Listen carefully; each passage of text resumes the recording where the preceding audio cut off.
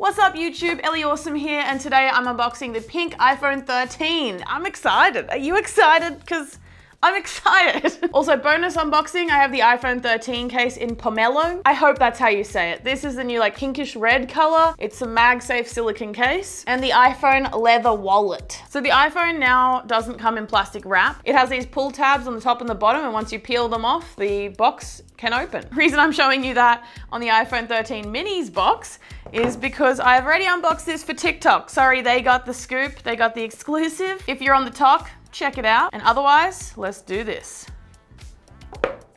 Ooh. Now look, I just spoiled it and said I have seen this phone before, but I gotta say, still stunning. The pink is just such a soft pink. I hope you're able to take in the color in this, but this is just so nice. Okay, just quickly interrupting. Have you guys heard of the Book of Limbo? Check this out. Like, it's really cool looking, and funnily enough, it's made by Belong, the mobile and internet company here in Australia, and they approached me to show it off to you guys, and originally I was like, what is that? That is random. But it is a book that's meant to entertain you while you're updating your phone. So, you know, if like you're transferring your data to your latest device, you've got nothing to scroll on and you're disconnected from the internet. It's like a time when you're really truly offline mostly. And so this is kind of like the internet in a book. I find it really fun to flip through, and surprisingly it does feel a lot like scrolling. But not only that, this book comes with a free $80 worth of credit with Belong and a SIM. That's their offer, I guess, to entice you to try out Belong. Completely free for Aussies. The link is in the description, but now let's get back to the video. On the iPhone 13, we again have that flat edge design that we saw on the iPhone 12, and it is familiar in the sense that we have seen it on earlier models, a very similar design. I've got to say, those edges are clean. That color is so beautiful. And in the box, there's not much.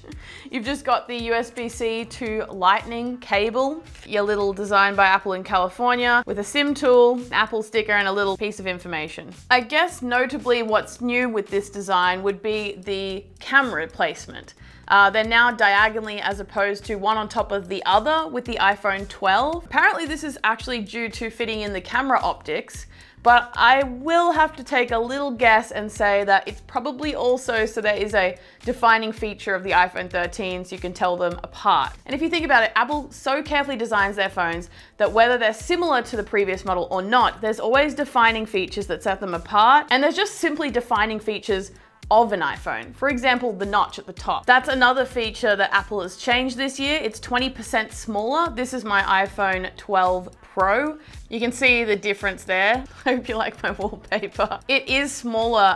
It might actually be a tiny bit taller, and that notch is still there to arguably keep an incredible hardware experience on the front-facing camera design for Face ID and such, but not yet removed. When I say yet, it doesn't bother me that there's a notch there, although I know it's a pet peeve for a lot of people. A completely edge-to-edge display would be nice, but again, I think that's Apple being Apple. You see this phone held up from 5 meters away. Because of that notch, you know it's Apple. And I think that's marketing and branding done right. Anyway, that's just my 2 cents. I love branding, and Apple just does it so well. And now I definitely should just get onto the case. Ooh.